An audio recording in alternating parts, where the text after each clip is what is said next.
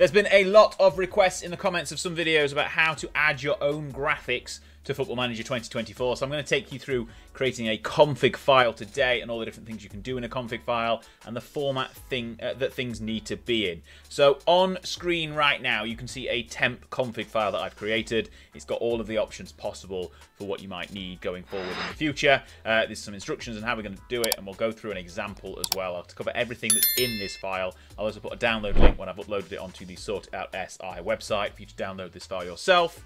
And we'll go through an example and show you exactly what happens when you put it in game and where you need to put it and what you need to put in there. So, your first thing you need to do is when you get this file, you need to rename it to config.xml and save it in the same folder as any graphics that you wish to load. In all of the lines below, you need to replace picture with the file name, so there's no, obviously without file extension, and replace unique ID with the unique ID in the game of either the player, the club, the nation, anything, the league, anything like that. And you can delete any lines in here as appropriate. Only keep the things you are loading in, but keep the temp config file separate so you can always just copy and paste it again. Right, you can see here faces. You can put in a portrait, an icon, which is basically the small version of the face, and a background. All you need to do there is find out a person's unique ID, either player or staff, and you put it in this format. You don't need all three of them, but you can do so if you wish. Then with clubs, so you'll notice that sometimes it says clubs, sometimes it says team. For logos, icons and backgrounds, it's club. For kits and another section of backgrounds, it's team. Trial and error is what you want to do with the backgrounds, that's for sure. But you'll notice that the 2D kits are just kits and the 3D kits are kit textures. Again, follow the paths here and just copy and paste them whenever you are adding in new things that you want to add to the game. Competitions, you can do logos, trophies with 3D balls and backgrounds. Again, I'd recommend downloading a ball pack and a trophy pack, all available on the sortitoutsi website, along with all of the logos, obviously, that we've done a video on before. But this is the format you need to put them in here. Then for nations, again, nation logo, an icon, as well as a background, all things that you can put into game. Again, with confederations as well.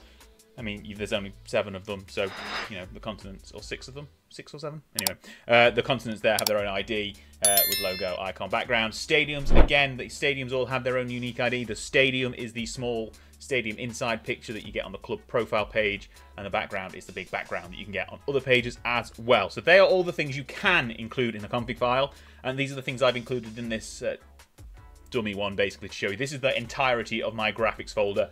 There's nothing else in here apart from the Arsenal logo, 3 kits, and Declan Rice's face. So this is the config file brought up here, which is just covering these 5 things that we're going to put into game. Anything with a triangle bracket, exclamation mark is a comment, doesn't matter. You can leave that in there. So record from Rice, which is the file name, to the person ID. So I found his unique ID of 28106.491, and then the same with Arsenal. So I've taken the club logo of 602 and put that into the logo put. 602 is Arsenal's unique ID, and done the same with all 3 kits. And then we've loaded it into the game, done the usual reload skin that you can see on all the other videos on how to install your graphics, and it's there. You can see Arsenal's logo and the 3 kits are all there. Declan Rice's face there. We'll go into the squad list as well and find any random player and show you that their face hasn't been in, so I'm not like cheated and added an extra pack in anywhere else.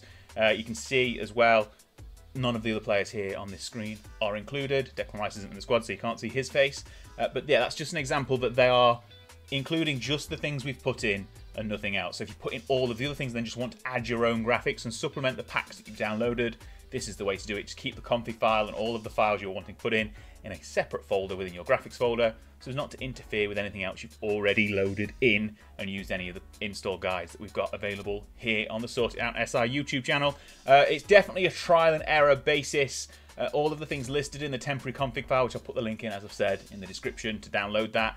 They're the things that you can put in. I'll keep adding to that if I find more things that I've not included. If you see something that's got a download, a graphics pack somewhere that's not included in here and you'd like to see it included, let me know and I can add that in as well.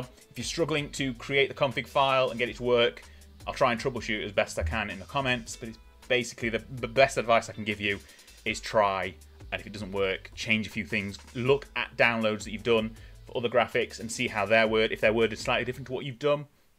It's just trial and error until you get something to work, and that's the best way of learning, basically, is to just try using this template, add and remove things as you go, as you see fit, and give it a shot. And let me know in the comments if you've managed to install any extra graphics that you wanted to add into the game. So you've added yourself as a player and you want to add your face in and find your unique ID that way. It's perfectly easy to do once you know how to do it and you've done a few attempts and got the hang of how to work the config file. So yeah, anything else, let me know in the comments, and I'll see you on the next video. Hope you've enjoyed this one and managed to install some extra graphics.